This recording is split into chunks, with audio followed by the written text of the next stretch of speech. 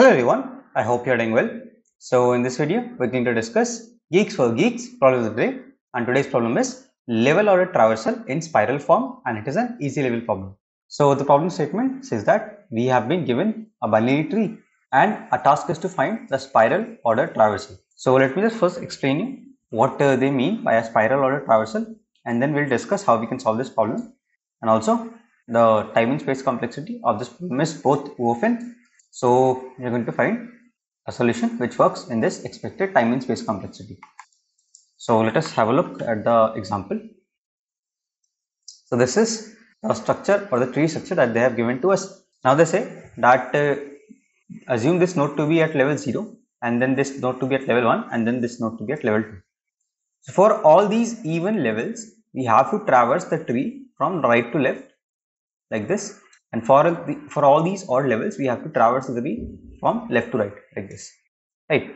So for the last level, since it is an even level, we are going to traverse from right to left. So the final traversal should look something like this: 1 2 3, then 4 5 6 and 7. So this should be our final output in a vector, right? So this is what the question is asking. Now, there are actually multiple ways of solving this particular problem, and we are going to discuss a very interesting method which is using a DQ. So, if you are not already familiar what a DQ is, it is nothing just like a simple queue. It is called a doubly ended queue. All the functionalities are almost similar. The constraint with the queue is that you can only push from the back, and pop from the front. Right, so this is the constraint on the queue, on a normal queue.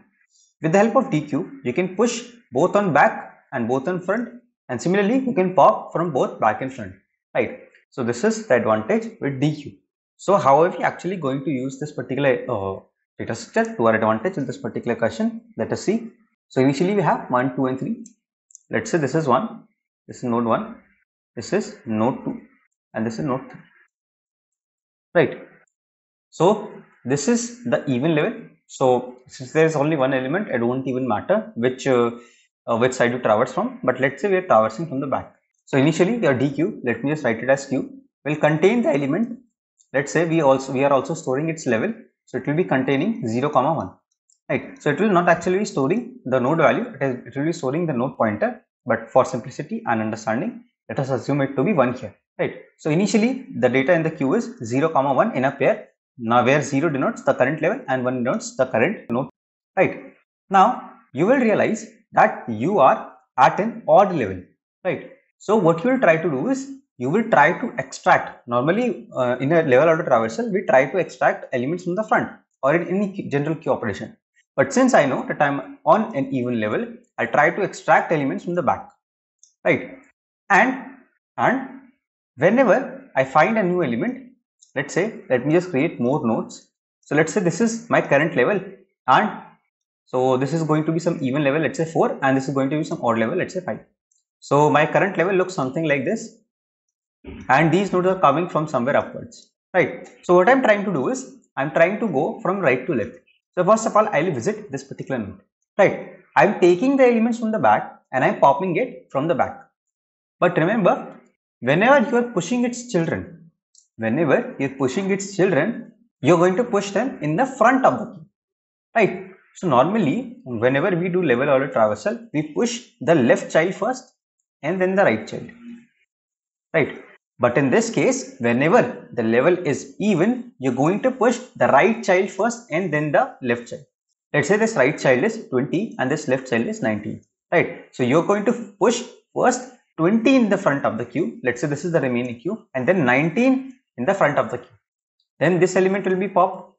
Then when you come to this particular node, you will push the right child. Let's say it is 18. Then you push the left child. Let's say it is 17.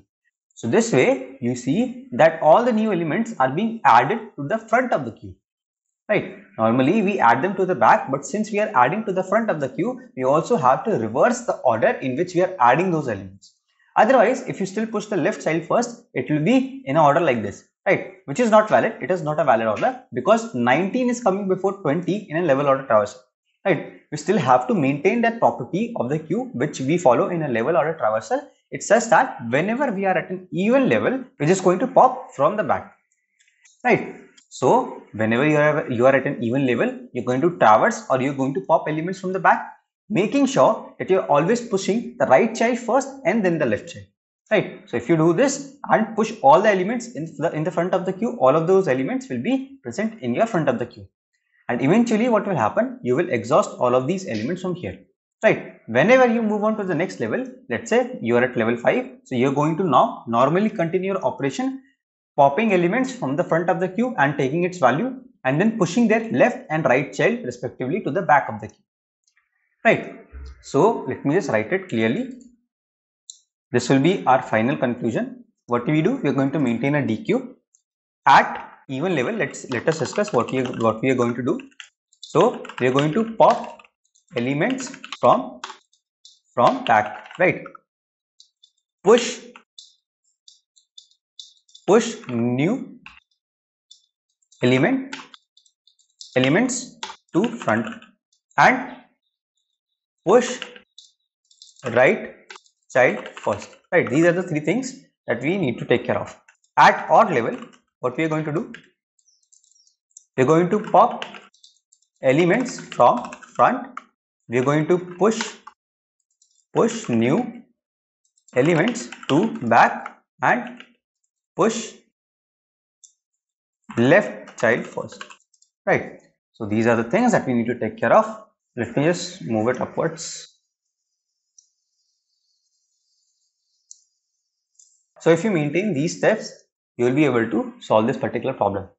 Now there is one more very important part, and that will be more clear to you when you actually see the code, but I'm just giving you an idea of what we'll be discussing.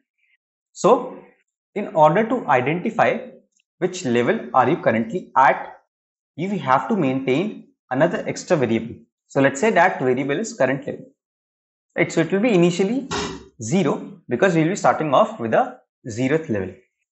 Now if you are at an even level, you remember we are going to pop elements from the back, right? So as long as the level of the element at the back of the queue is same at this particular value, that means your level has not changed. Whenever the level at the back of the queue has changed and it is not equal to current level, that means all the elements of that particular level have been exhausted and now you need to increment your level. So in that particular case, you're going to increment your level and now you will start popping elements in the front of the queue. Right. Similarly, whenever you were at an odd level, you are popping elements from the front, and as soon as the level of the element in front of the queue is not equal to current level, that means you have exhausted all the elements of that particular level and now you need to increment your current level. Right. So this is something that you need to take care of with the help of this extra variable. So now let us have a look at the code. So what I do, I created a DQ of pairs of integers and nodes, and I've pushed back the root node at the 0th level. Now initialize my vector of answer and initialize my current level with 0.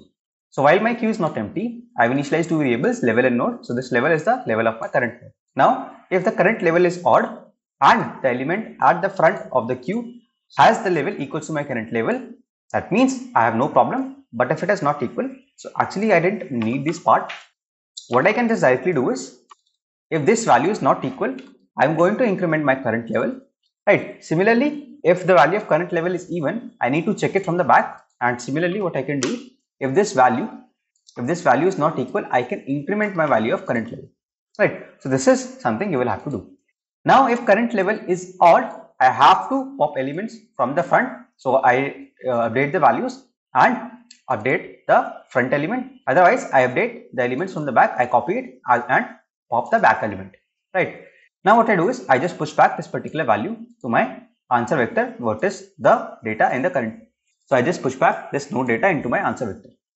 Now if the level is odd, I've already told you, if the level is odd, you have to push the left element first and then the right element. Otherwise you have to push the right element first and then the left element, right? So you can just check whether it is not equal to null pointer. If it is not null pointer, then you can push it by incrementing a level. Similarly for the right node as well, and similarly here you can just increment the level and push back the right and the left node respectively. Now at the end you can just return your answer value and this will be the final solution. So let me just submit this and show you that this particular code works.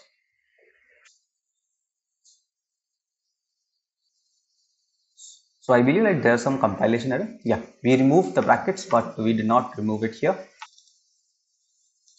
Let me just compile first. Since it's compiling file now, let me just submit this code. We actually changed the code a little bit here, so that is why we forgot to like include the brackets properly.